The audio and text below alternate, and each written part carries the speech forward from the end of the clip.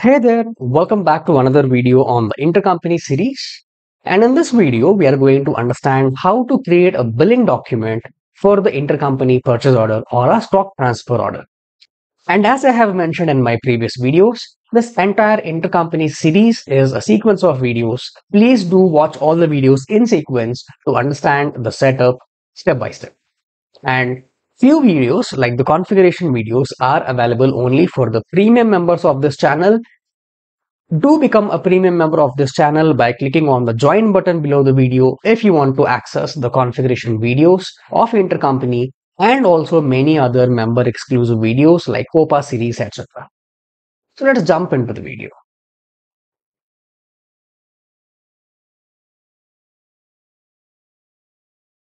Now, before we post the billing document against the delivery, let us go back to the purchase order.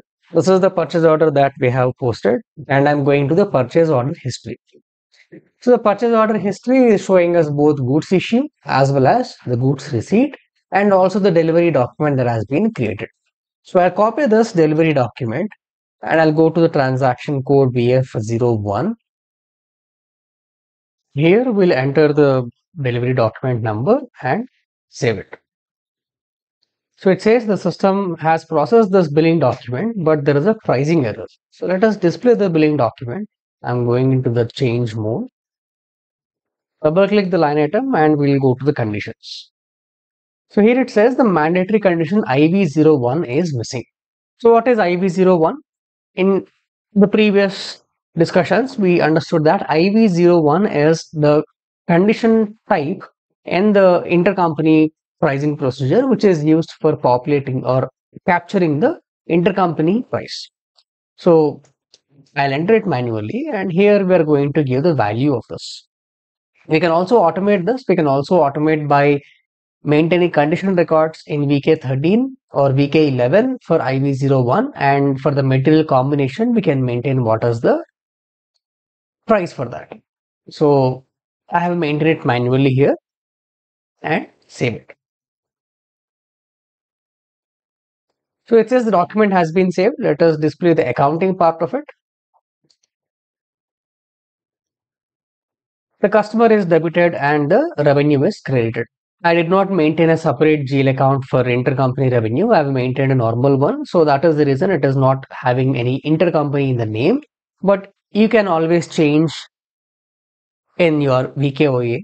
So based on this, it is having this accounting document. And this looks pretty normal. There is nothing very much different for an intercompany here. Depending upon the condition types that you're having in the intercompany pricing, we will have the accounting details here.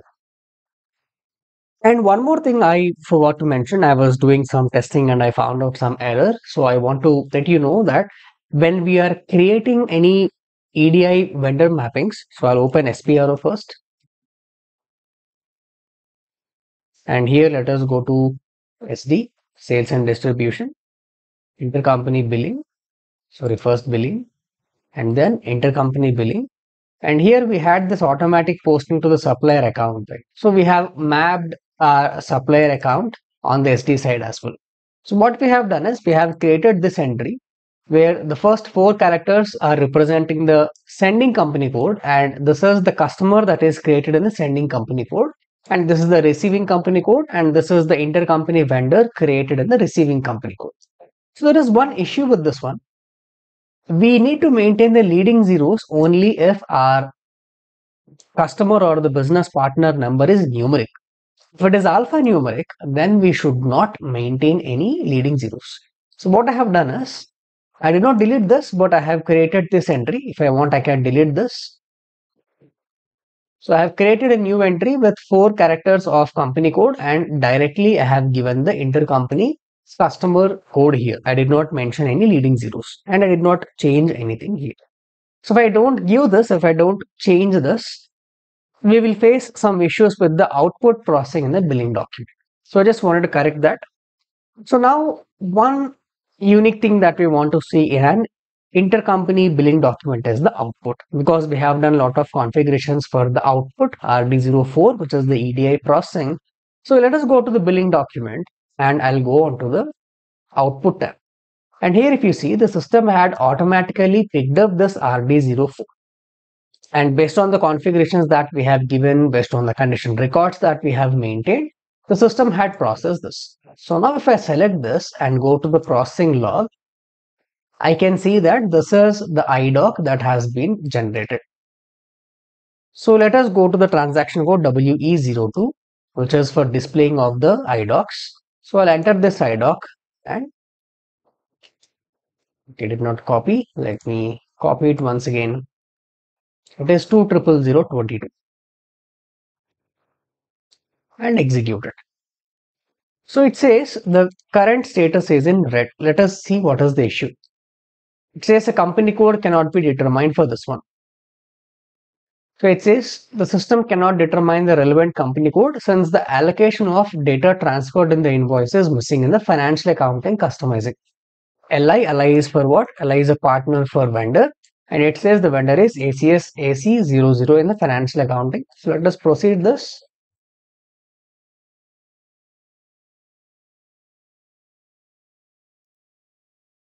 So now that we have done the configurations, corrections, etc., we'll go back reprocess this. The transaction code to reprocess an IDOC is BD87. This is the IDOC. Not worry, there have been multiple IDOCs that I have been trying for different purposes, but ultimately this is the IDOC that we can take as a reference, and let us execute it. Select this and click on. So it says enter a business place. So this error enter business place is very specific for companies or countries which are using business place like India or Thailand. This is a standard message after implementation of India specific or country specific notes, especially for GST. Whenever we are entering any vendor invoice, business place is mandatory to enter. For example, if I directly go to Myro and if I try to post some vendor invoice, for example, if I'm going to a different company code, let me enter the PO. If I just hit enter, it asks me to enter the business place here. So let me enter some amount, and this is some amount and one. Okay. So I go to the messages. So there is enter business place. This is a standard error message. Even you try to override this error in OBA 5, this is not solved because this is coming as a part of the standard routines that have been implemented by SAP as a part of India localization. Same with other countries as well. For example, Thailand is one other country which uses business place. So in those countries, SAP had given a list of baddies, which we need to implement with the help of ABAPer, which can help us to override or which can help us to pass the business place directly using the baddie. So direct derivation of business places is not possible.